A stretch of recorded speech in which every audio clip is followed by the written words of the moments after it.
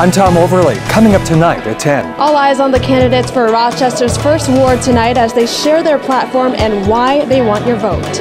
After a player is diagnosed with a rare disease, his teammates and community rally in support for him. We saw a gorgeous start to the work week, and it looks like we'll carry this over for one more day. Then, chance for thunderstorms returns for the midweek. Out the latest in your Weather Authority forecast. Join us tonight at 10.